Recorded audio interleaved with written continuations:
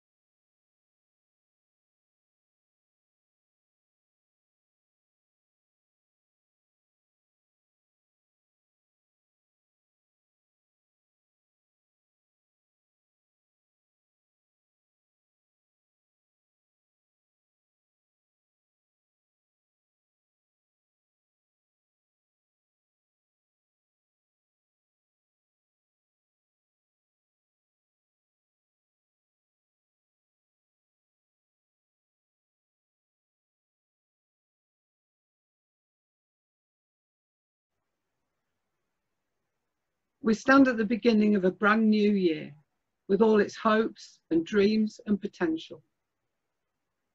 It seems to me that last year was a year of endings, a year which began with the same potential as this year and every other, but turned out to be different in every way.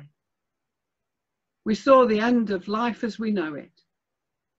Some say it was the end of democracy, and with it our freedom. The end of our holidays, our hugs, our dinners with friends and family. The end of our ability to make choices and to live life in the way that we want to.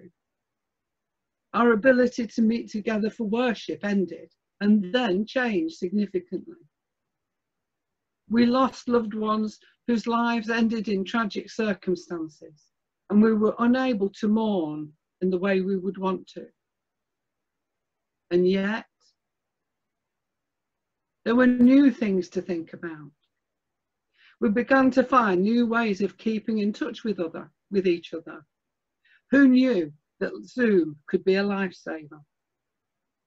We began to wear masks, to consider the health and well-being of others, to live life mindfully. We began to not take life for granted. We began to smell the roses and the coffee in our own gardens, our own kitchens. We began a new way. This new way will not last forever. Life will return to some kind of normality, but it will be different from the old one, and that difference will be unique to each of us. In our gospel reading today, Jesus arrives at the Jordan, asking John for baptism. Coming up out of the waters, suddenly the heavens were opened to him, and he saw the Spirit of God descending like a dove and alighting on him. And a voice from heaven said, "This is my Son, the beloved, with whom I am well pleased." Heaven and earth are brought together in this instant, and Christ is revealed before our very eyes. His mission and ministry become crystal clear. John preached a baptism of repentance. This baptism was an outward and visible sign of a new beginning, a new attitude to life, and a new way of living. Jesus does not need to repent, but by showing his baptism by John, the gospel writers show Jesus doing what God in Christ always does, stands by us and with us. Jesus' baptism was a sign of a new beginning, a new ministry, and evidence that Jesus was and is the expected Messiah. In our own baptism, whenever that was, we also began a new way. We began a journey of discovery, and along the way, perhaps we came to see Jesus as our own new light. Sometimes we need to stand back from things to really understand them, to see them in their true perspective. One of the effects of the pandemic has been to cause many of us to stand back and think about our lives. If this terrible tragedy causes us as individuals and the nations of the world to stand back from our own personal and national interests and realise that we are part of one world and that we should live in love and compassion for each other as children of God and brothers and sisters, then something of great value will have come out of it. And that will truly be a new beginning. And there is hope. I end this reflection with a version of the Methodist Covenant Prayer as a way of looking forward to the new year ahead and dedicating ourselves in hope to the God who loves us and stands by us in every circumstance.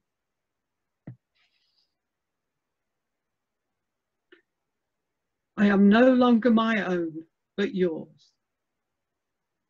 Your will, not mine, be done in all things, wherever you may place me, in all that I do and in all that I may endure, when there is work for me and when there is none, when I am troubled and when I am at peace. Your will be done when I am valued and when I am disregarded, when I find fulfillment and when it is lacking, when I have all things and when I have nothing. I willingly offer all I have and am to serve you as and where you choose.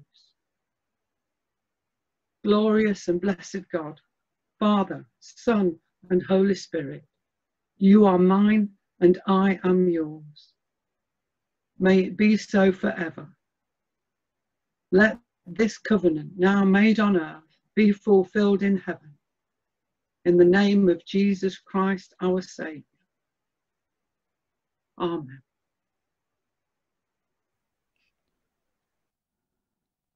Father God, our prayers today come from hearts filled with a mixture of hope and despondency.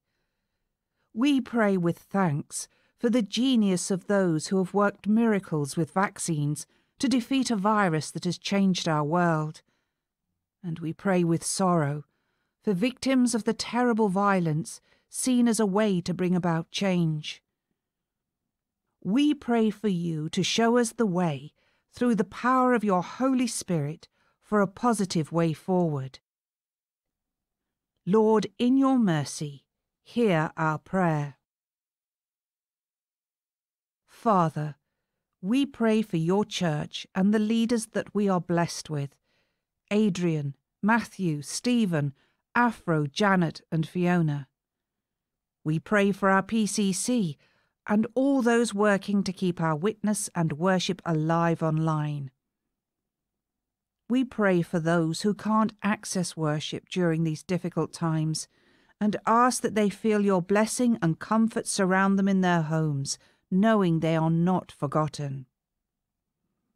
Lord, in your mercy, hear our prayer.